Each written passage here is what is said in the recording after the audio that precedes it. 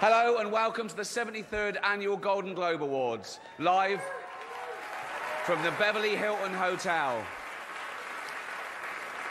with all these rich, beautiful celebrities having the time of their lives. Let's hope no one spoils that. Yeah. Relax, I'm going to try and be nice. You're global megastars with amazing talent, most of you. A few of you just married well. You know who you are. We all do. We all do. We're live on NBC, and it's right that NBC hosts this award show because they're the only network who are truly fair and impartial. And that's because they're the only network with 0 nominations. So,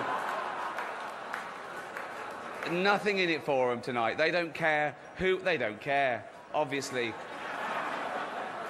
But as I say, I'm going to be nice tonight. I've changed. Not as much as Bruce Jenner, obviously. Now Caitlyn Jenner, of course. What a year she's had. She became a role model for trans people everywhere, showing great bravery in breaking down barriers and destroying stereotypes. She didn't do a lot for women drivers, but... You can't have everything, can you? Not at the same time. Anyway, so I am going to be nice tonight, and I'll tell you why. The president of the Hollywood Foreign Press just told me that if I say anything offensive or crass or resort to innuendo, he is going to come out here and personally pull me off. So that's an offer I couldn't refuse.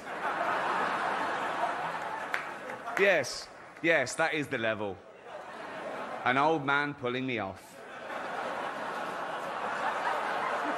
Again.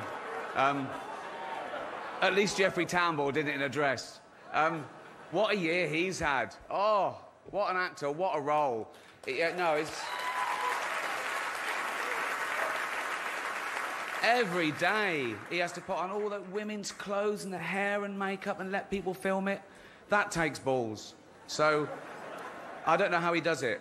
I really don't. I've seen his balls. They're huge and long. I don't know if he tucks them in the bra or does that thing when you push them out the back and let them hang out like a bulldog. No one knows. I love Jeffrey Tambor. I don't know if that's because he's such a great actor or because he reminds me of my nan. One Hollywood publication said that me hosting would mean that some film stars would stay away for fear of being made fun of.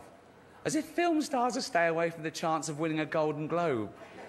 Particularly if their film company has already paid for it.